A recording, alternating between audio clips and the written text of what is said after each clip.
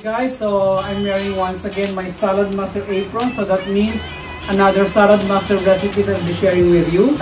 Little trivia, so I'm really a fan of pasta dishes, so I would normally invent or experiment on sauces that I use for my pasta, because in pasta you can never go wrong with your sauce. So this time I'll have an experiment using this as ingredients. So of course, chopped garlic, chopped onions, diced tomato, Muscovado longanisa, salted egg. Of course, I'll be using olive oil later to saute the ingredients, and a dash or a tablespoon of wild honey. And let's garnish it later with this chili flakes. I'll be using our Saladmaster 6-quart Tureen Plus, one of the limited edition item of Saladmaster. Extra virgin olive oil,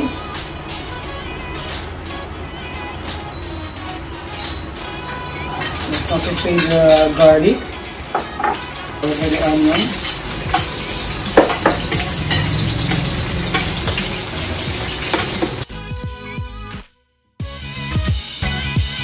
onions now turn translucent. Now time to add our diced tomato.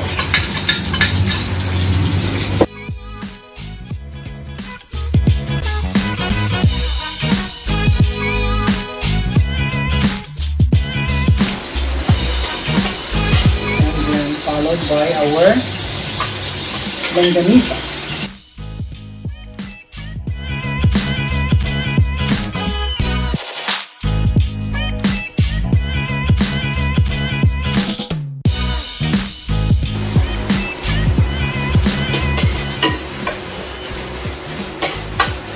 And then we now add our salted egg.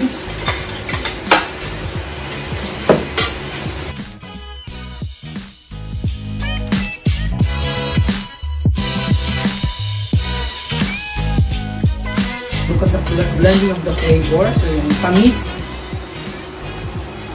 of the Muscovado longanisa and the salted egg, blended together. So medyo mababalance yung lasa nito.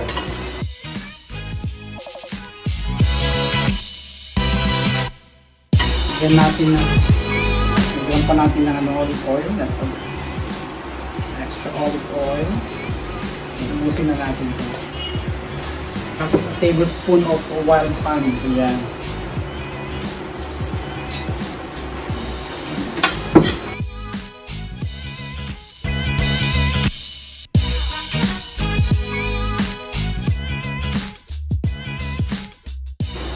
Simmer lang natin siya siguro for about 2 minutes to allow the blending of the flavoring natin. And then, lagyan natin ng konting pampaan. Pwede namang i-adjust later kung gusto mong mas maanghang, add extra chili flakes. Ihalo na natin yung pasta.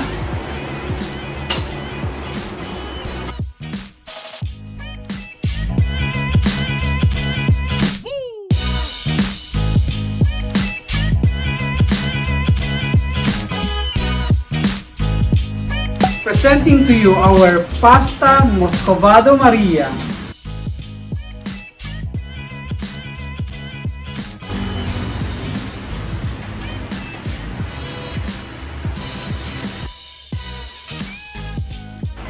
Saktong-sakto yung pag-blend ng alat, ng tamis, ng itlog na maalat, at saka yung honey nilagay natin kanina, tapos yung anghang niya.